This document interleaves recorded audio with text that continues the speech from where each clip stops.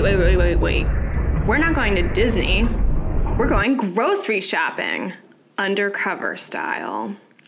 So here's the deal. You're here with Rebecca, Albert, Tatiana, and Brian. We're going to be visiting 4 local grocery stores, 2 in South Africa and 2 in the United States. And even more, we're going to do it without our cell phones. Well, with our phones to capture the experience, but it'll be different. It will be mindful shopping, and we'll be soaking in every detail to report back to you. So what are we looking for? Easy. We're looking for marketing in action. Primarily, the 4 P's of marketing. The 4 P's are product. What's for sale and how does it look? Price. How much does it cost? Placement. Where and how is it located in the store? Is it appealing to customers? And promotion. How are you advertising the product? What are the featured goods? We found that there was some similarity between some of these categories, but these are the 4 main areas that we're going to be checking out today. So what we learned, aside from some nifty covert filming techniques, is that grocery stores have some similar principles they tend to follow, regardless of where they're located. But each store has some unique quirks. It wasn't always what we expected. But enough talking. Let's go shopping.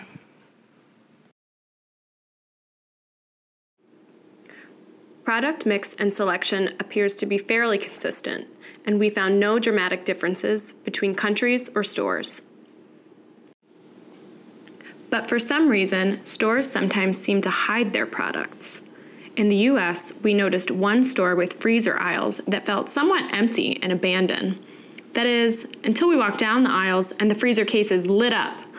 This energy savings technique might appeal to some consumers, but we think the store missed an opportunity to welcome their customers to the freezer section and spotlight their products. Also, as customers, we expect stores to have products in stock. We're going grocery shopping for a reason, and no one wants to have to duplicate a trip due to lack of inventory. At one store in South Africa, certain products were fully sold out and the display shelves felt somewhat empty.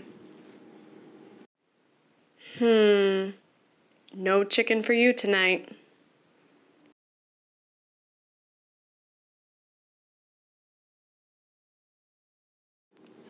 Now, here's something that surprised us with its stark contrast. Different regions have different expectations about sales and coupons. In the US, it felt like almost every product was on a special sale. Regular prices were posted. But wait, look at all these tags! You'd have to look hard to find something that was regular price. But in South Africa, we didn't see sale tags. While this might be a norm, retailers in regions where price discounting isn't as common might miss out on impulse purchases because something isn't perceived to be a bargain. It's buy one, get one free. See? Buy one, get one breakfast cereal. This American couple knows a bargain when they see one. There are even differences in how pricing is displayed to consumers. Here in South Africa, we see the meat department. But where's the price? And what kind of meat is this? Check out the packaging a bit closer. Beef, pork, and prices. This makes the customers have to engage with the product up close.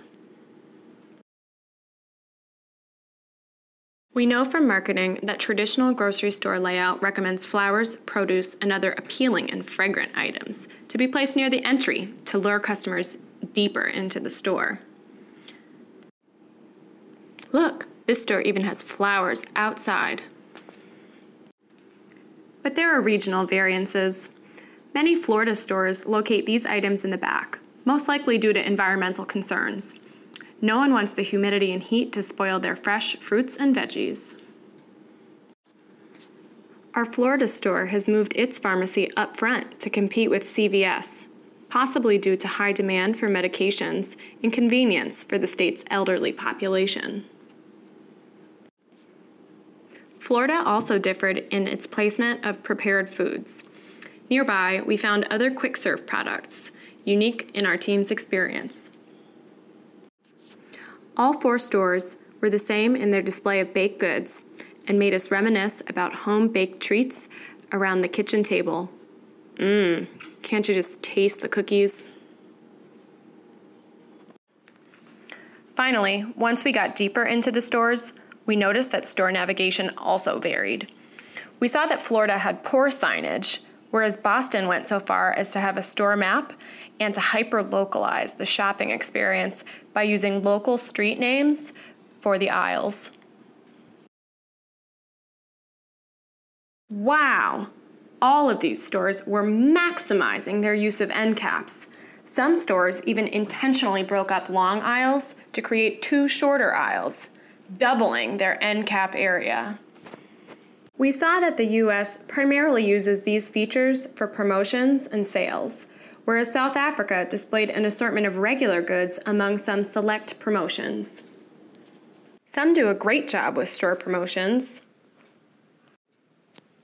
whereas others use insider promotions where you may need to be a shopper to understand things, like the birthday promotion. To clarify, these are not birthday party items that you'd want to buy, but rather they're items to celebrate the store's anniversary. And then, for some reason, some stores choose to promote their inadequacies. So, what did we see through these 4 different grocery store tours? Some things are the same, while some stores account for national or regional differences. Some stores are supply chain constrained, while others are bursting at the seams with products and promotions. Some may feel designed with the customer in mind, while some may be operating under an element of poor management. No matter where you choose to go grocery shopping, you're bound to see some of these principles of marketing in action. Thanks for shopping with us, and see you next time.